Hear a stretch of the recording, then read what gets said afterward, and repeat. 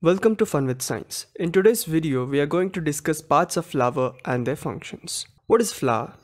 Flowers are the reproductive part of angiosperms. Now let us look at the parts of a flower. There are mainly four major parts of the flower. The first one is calyx. The second, colorful part is called as corolla. And the top part is called as androecium. And the innermost part is called as gynoecium. Now let us look at these parts individually in more detail. The first one is calyx. The outermost whole of flower has green leafy structures known as sepals. The sepals, collectively called the calyx. The function of the sepal is to protect the flower in its bud condition. Now let us look at the second part, that is corolla. The second whole is comprised of petals, usually brightly colored, collectively called the corolla. Petals help the flower to attract insects for pollination.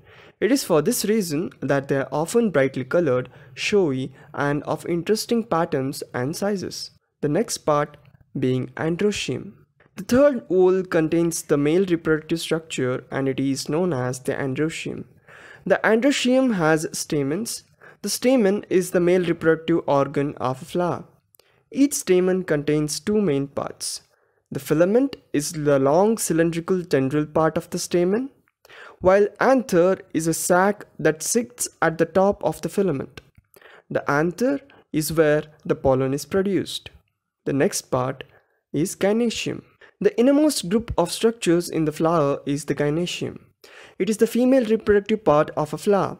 The carpel is the individual unit of the gynoecium and has a stigma, style, and ovary.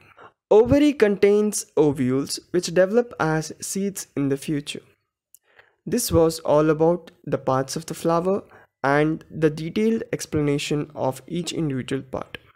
Thank you for watching this video. If you like this video, please share it with your friends. Like, share and subscribe with Fun with Science.